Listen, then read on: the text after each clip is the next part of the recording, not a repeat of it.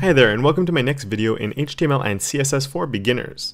Today we're going to be looking at HTML lists, how to use them, and how to style them. So I saved this video for a little bit later. A lot of the time you'll see lists introduced and then later on how to style them.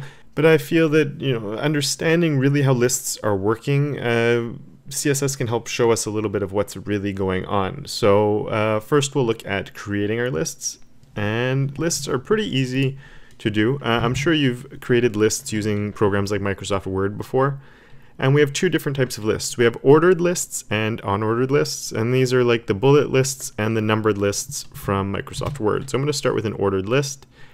Markup is really easy to remember. You have an OL, and if I have an OL, I have to close my OL. So this is my ordered list, and then I'm closing off my ordered list. Now a list can't just, if I save that and refresh, I won't see anything on my screen. I have to put some content in there.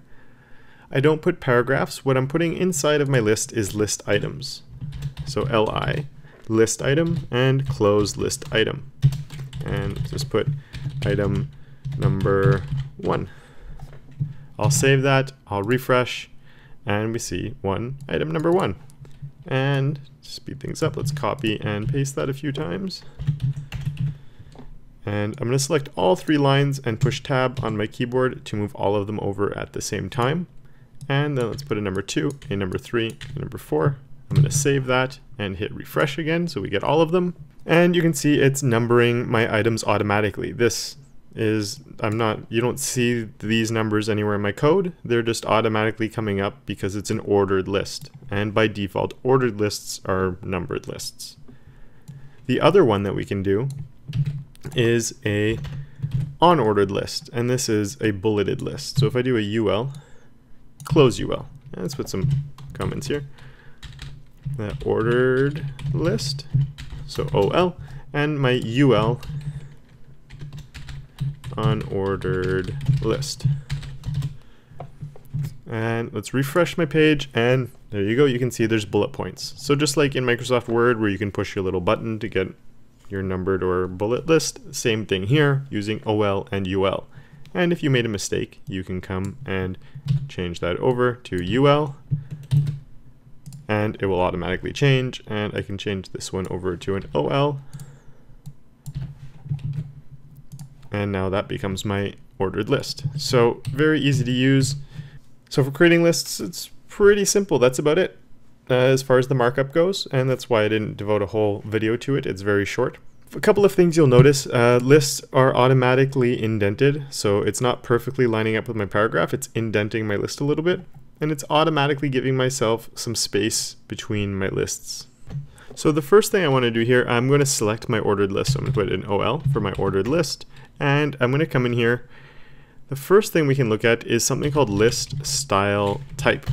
And you'll notice that there's all of these popping up, and these are all of my different options.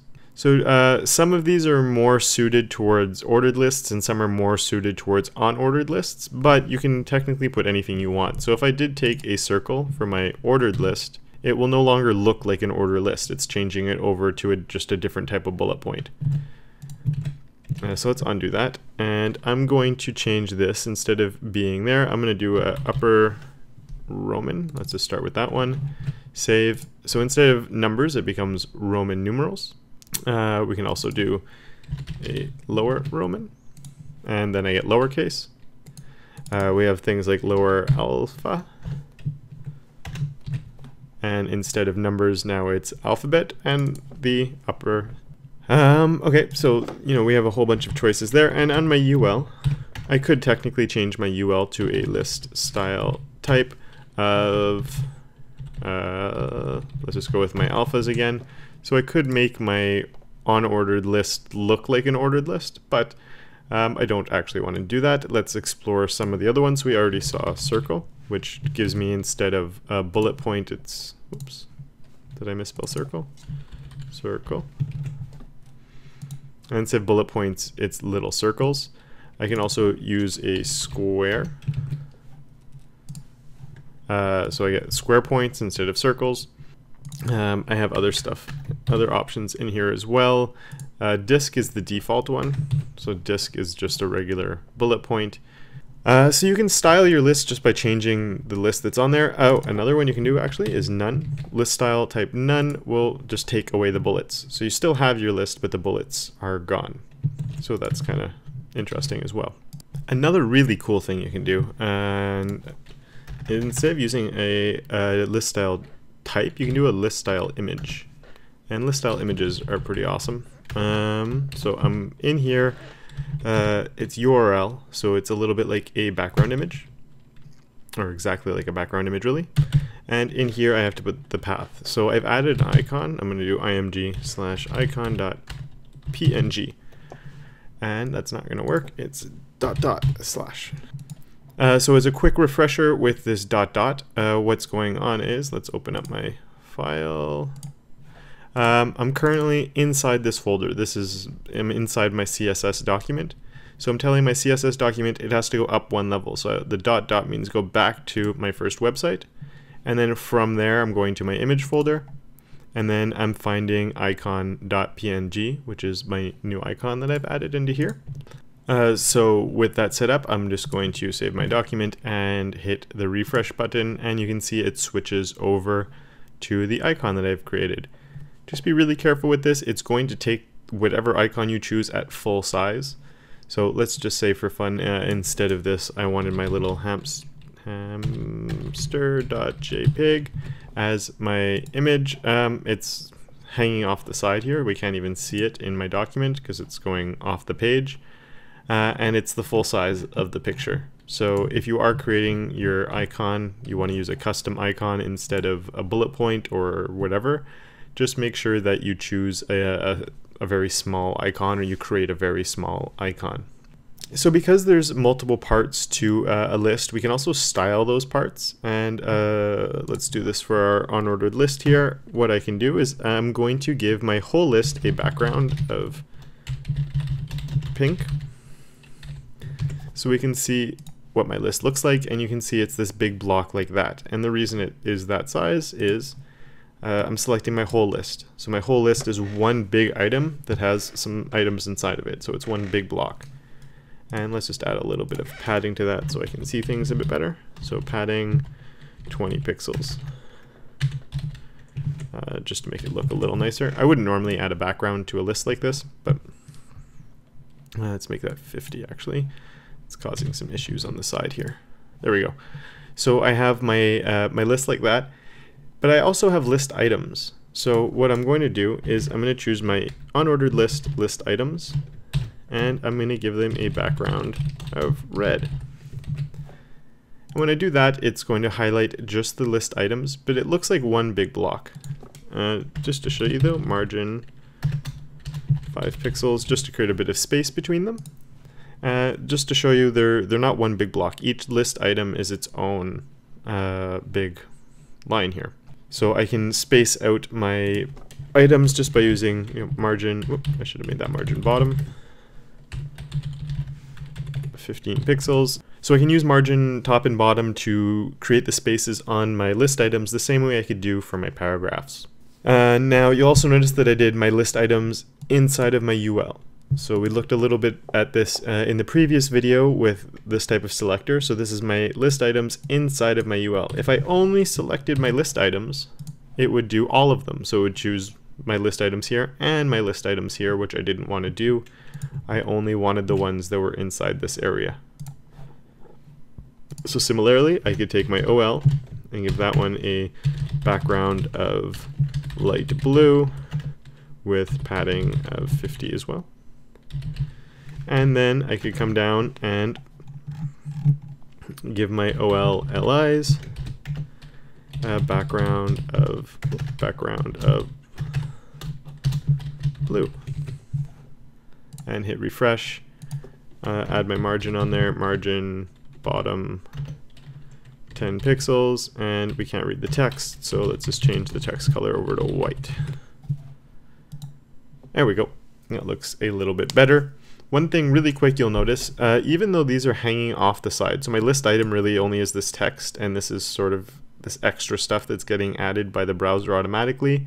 the color of this will match the color of your text. And that applies to regular icons as well. So my icons, it's a picture, so we'll always keep the same color, but if instead of that I just use the regular bullet points, the bullet points will match the color of my text. Now there's one more property that I think it's important to show you, and it depends what browser you're using. Firefox does this a little bit different than Chrome and Safari, so if you're using Firefox you might not ever run into this problem, but you have to take into account all the browsers. And what I'm going to do is, for my whole page, I'm just going to text align center. So let's go find my body tag. I want everything on my body text align center. And you'll notice that what it's doing is it's centering the text inside of the list item, but it's leaving the bullet points and my numbers off on the side here. In Firefox, it would actually bring the things in here, and let's just change the length of my text to show you really how this bullet point number 1, or item number 1, let's do list item number 2, and I'll leave the other two the same, but just if the list items are different lengths. Now, because I have a background on here, it doesn't look too strange, but we'll take our wrong document. We'll take my background color out. So my background blue, let's take that out, and I'll even take out that light blue. We don't need that. Oh, and the color white, so we can actually see really what's going on. And you'll notice this looks really weird. I get my list items here in the middle of the page, and I get the numbering or the bullets over here on the left, and that just, you can't really read that. People won't understand really what's going on. And this is one of those browser defaults. It's a bit weird, but on my OL, I can change the list style position. And the choices are inside, outside, or inherit, which we haven't looked at really. The default right now is outside, and again, outside is the default in Chrome and in Safari. Inside is the default in Firefox, and I apologize, I don't know what the default in Internet Explorer and Edge is. I'm not too sure. So I'm going to switch this over to inside. I'm going to save, and you'll see it jumps to the inside like that. And just to show you what this is actually doing, I'm going to take it on this one as well. Oh, wrong one. On my UL, and jumps to the inside. So the difference between inside and outside is all of my list items are, even if the text is very short, the list item is taking up all this space.